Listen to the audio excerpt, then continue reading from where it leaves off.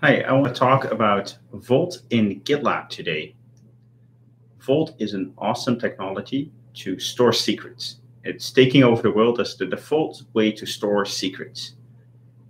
What makes it really special is that it can rotate those secrets. So instead of handing you back a secret, it will send you back a temporary secret that it can also rotate in case it's compromised. At GitLab, we're big fans of Vault. And so far, we've been talking about Vault integration. But I think we should consider Vault migration instead. GitLab stores a lot of secrets.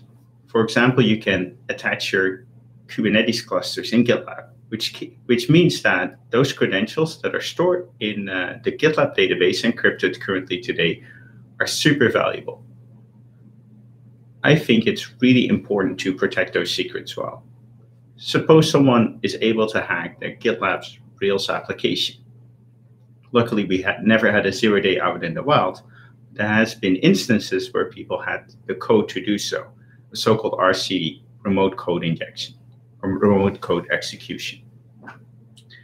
If that is the case today, and they got the encryption key, which is likely because it lives on every application server, they can get all these credentials of all those people using GitLab.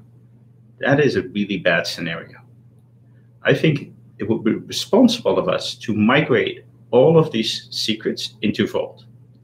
Now, if you have control of the Rails server, like a worst case scenario almost, you would still be able to extract secrets, but those would be temporary secrets. There would be a quick way to rotate them. And very important, you would have a log of all the secrets that were taken. And it's hard to take all the secrets because there would be rate limiting as well. I think that combination makes us a way better steward of those secrets. Now we got to ensure that Vault works on .com scale. So we have some homework to do.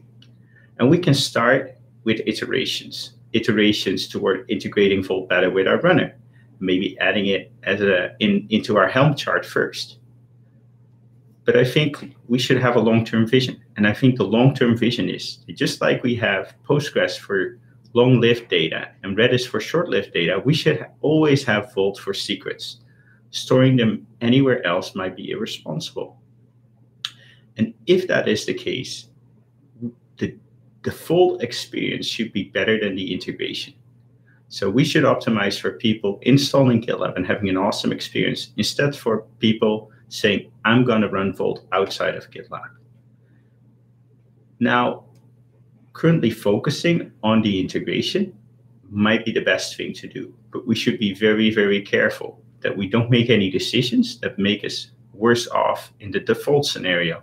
We just install GitLab, you get Vault with it, which I think we should consider as our long-term plan. Thanks.